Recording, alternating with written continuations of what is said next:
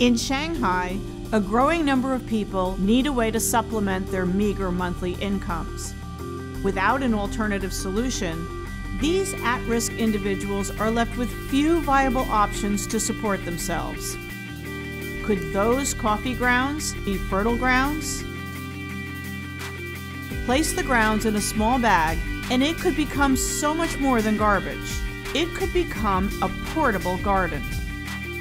These can easily be distributed and used to cultivate mushrooms that can then be sold for a profit. Who knew? It didn't take a board meeting to devise this strategy.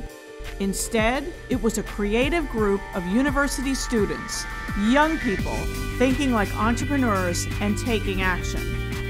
Enactus provided a fertile platform for these entrepreneurial students to cultivate a sustainable solution that empowers people to earn additional income by growing and selling mushrooms.